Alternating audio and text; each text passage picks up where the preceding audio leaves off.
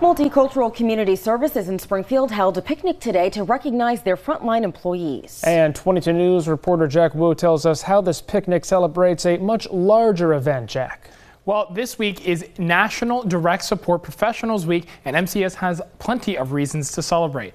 Multicultural Community Services has 19 group homes that support individuals and families with disabilities. Almost 800,000 people in Massachusetts have disabilities, according to MRC. Executive Director Karen Fletcher told 22 News about the importance of celebrations like this picnic.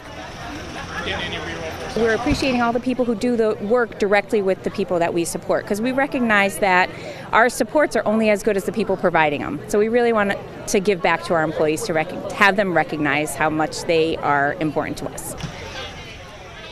Fletcher also told us their retention rate is only 6.5%, beating the national average of over 40%. And Direct Support Professionals Week lasts from now until September 13th. Working for you, I'm Jack Wu, 22 News.